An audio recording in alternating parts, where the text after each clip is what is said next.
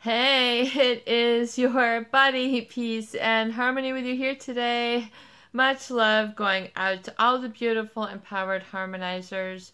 We are zooming in and focusing in a little bit more in depth on a great viewer question from someone who really has been heartbroken, and they feel that they have, really been, they have a sense of being defeated in a relationship, and they are wondering, should they just try to change and then go back to try to please this individual and see, if they can come back with an improved version of yourself.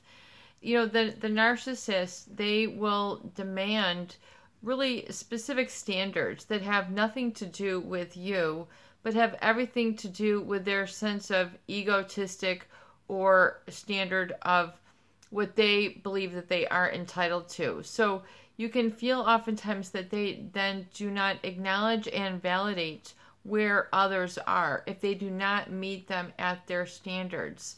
So, in other words, the narcissist always sees others as extensions of themselves. So they don't really see other people for who they are, having their unique talents, having their unique opinions, and being okay with that, and being open-minded enough to have, a multiple track enough mind enough to be able to, look at and communicate with other people, especially if they feel that they are, either new or have a difference or are a different type of person. In other words, the narcissist will always find a reason to be unhappy with others because they don't meet their standards. They don't meet their needs. Everything is about them, and they don't allow other people to just be. It's based on a series of judgment and evaluation that makes them feel, better about themselves, I guess, but don't feel that if you have been on the sort of receiving end of that, or witnessed that, and then have acted that in as a reaction, you have to stop that cycle. It's like a bad habit. Stop beating yourself up. Stop, freaking yourself out. Stop, panicking yourself, when there's no need to be panic-stricken. Get back to the thinking, and thinking, again, into constructive behavior and direction, rather than just going along the repetitive cycle, oftentimes, that, you are not enough just the way that you are. And so people then are always searching outside of themselves to improve themselves when they are in fact okay. You don't need any more of that egotistical basis of validation oftentimes. Yes, you need to have some of that, but in a narcissistic relationship, it's really, I would say, it carries a lot of the substance of the relationship. And, all that will always dry up, though. They'll always be on to another source of supply. Someone who is, from, another part of town. Someone who's taller, shorter, richer, more green. I mean, whatever it is that they will always seem to sort of find, and then they will do the same to that person. And then they will just churn through people, and and they will never sort of be able to find that commitment and that stability in relationships. And after all, I think that's what people ultimately want, is stability in relationships. And they've been through so much instability, so much volatility, that in so much drama, that the drama seems like the right normal. And so they get addicted to that lifestyle. They get addicted to the anger. They get addicted with, for even some, self-improvement. They are never okay just as is. They, they just, and they will treat other people that way also, as if, you are, you have to be the newest thing since sliced bread, or else, or else you're on the outs. There's this feeling of sort of paranoia and fear, and then jealousy that create, starts to crop up in these relationships. It's just, it's an important thing to be able to balance out. What we're talking about is really when people are so discontented with themselves that they cause problems for others. that others are never good enough.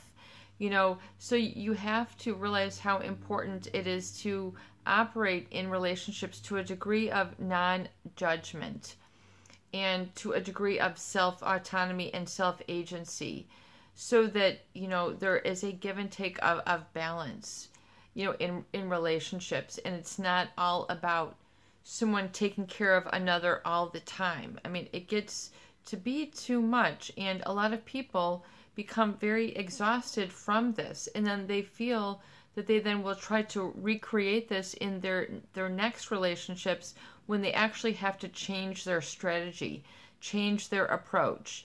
You don't have to spill the candy in the hallway, so to speak. You don't have to give away all the goods on the first date.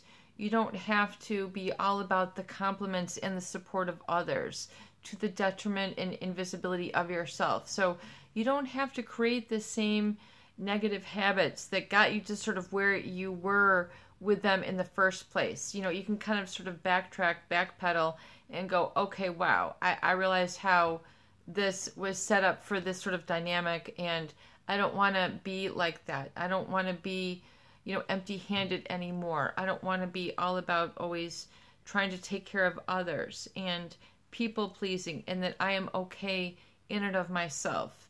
And to have that as a different locus of control is an important shift for you to make after you've been through sort of that supply wagon, that supply just sort of meat grinder type of relationship, where you feel that you were chopped liver, that you were at a meat market, that you were evaluated on something that was temporary, fleeting, and unimportant or irrelevant, and they're missing the big picture.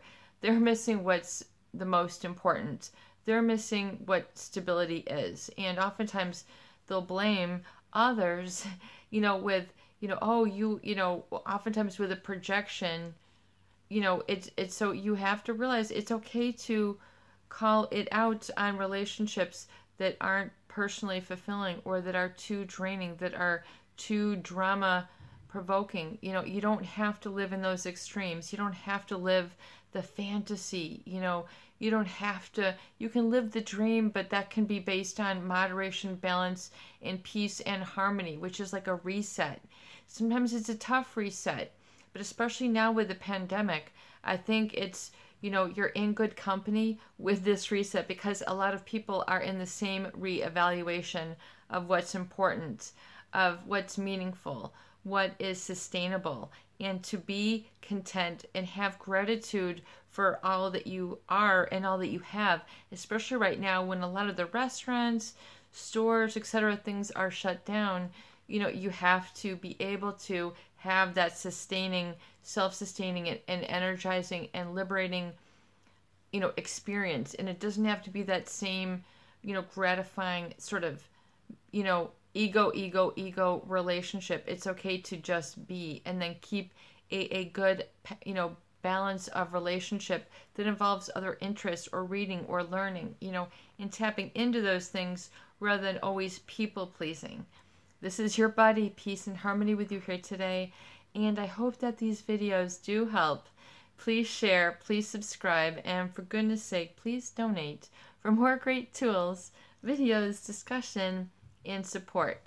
Peace in, peace out, peace be with you, and have a beautiful day.